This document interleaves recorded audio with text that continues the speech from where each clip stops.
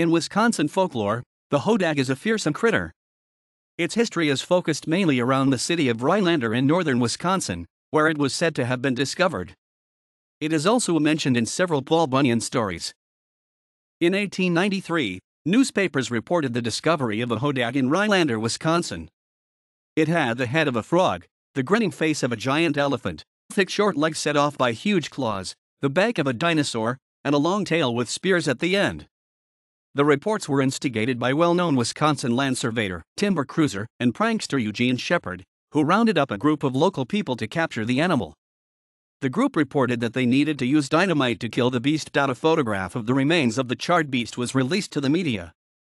It was the fiercest, strangest, most frightening monster ever to set razor-sharp claws on the earth. It became extinct after its main food source, all white bulldogs, became scarce in the area. Shepard claimed to have captured another Hodag in 1896, and this one was captured alive.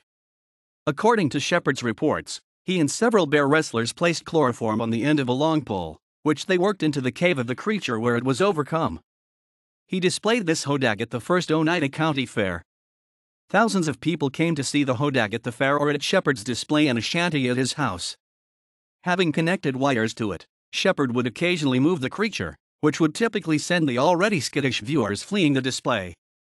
As newspapers locally, statewide, and then nationally began picking up the story of the apparently remarkable living creature, a small group of scientists from the Smithsonian Institution in Washington, D.C. announced they would be traveling to Rhinelander to inspect the apparent discovery. Their mere announcement spelled the end, as Shepard was then forced to admit that the Hodag was a hoax. The Hodag became the official symbol of Rhinelander, Wisconsin. It is the mascot of Rhinelander High School, and lends its name to numerous Rhinelander area businesses and organizations, including the annual music festival, Hodag Country Festival.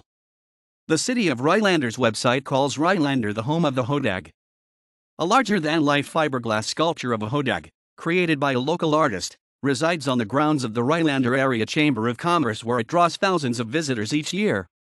Rhinelander Ice Arena houses two Hodags, one a full-body creature just inside the entrance, and the other one an oversized head that blows smoke and has red eyes that light up, located in the corner just off the ice, and which was created by the same artist who designed and built the chamber Hodag.